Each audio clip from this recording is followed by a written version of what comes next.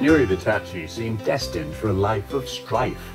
Born on the paradisiacal island of Sri Lanka, his family fled after they were directly targeted in the communal violence that swept the island for many years.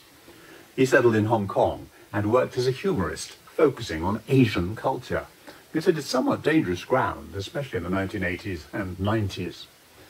But Vittachi, who has Islam and communism in his own background, believed that everyone has a sense of humour, and he set out to prove it.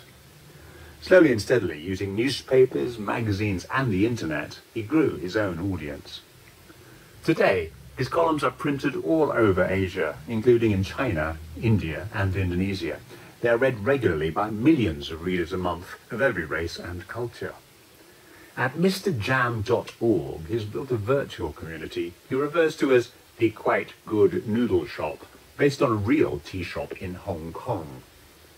Many people rejoiced to see this risk-taker finally succeed.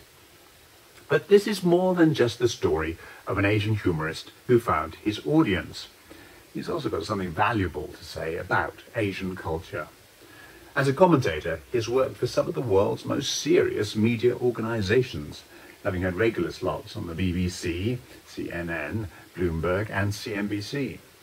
In print, Vittachi has written for many famous publications, including the Wall Street Journal Group and Time magazine.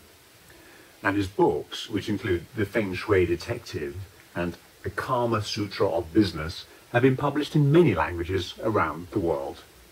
Today, Vittachi is one of Asia's best-known writers, but at heart he remains an entertainer. 25 years ago, I arrived in Hong Kong with $9 in my pocket.